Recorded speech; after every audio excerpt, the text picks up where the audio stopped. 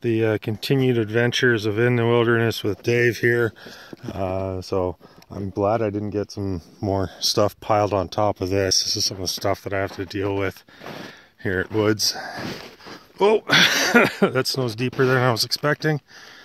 So, and this is just stuff that I can see through here, through the snow.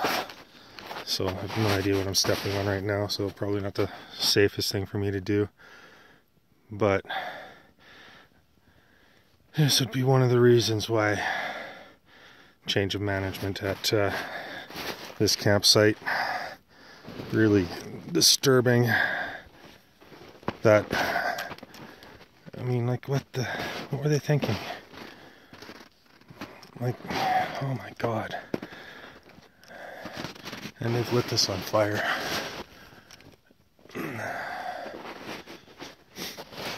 Absolutely deplorable. And, oh, and the old sign that was over at the canteen. And what's this here? It's like an old freezer, just upside down, out in the middle here. Washer.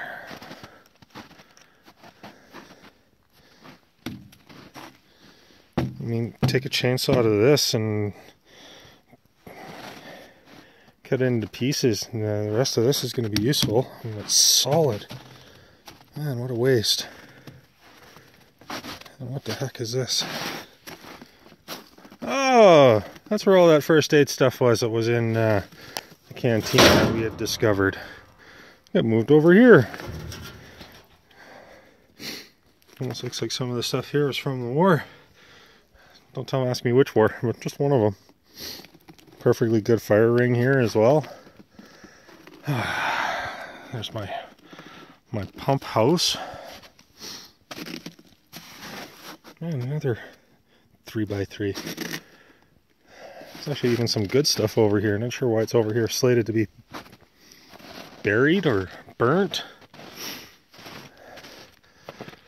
So yeah, as soon as the snow's gone, got a service project for someone. Clear this stuff out, fill up the utility trailer as I find the deeper snow. Get that stuff cleaned up.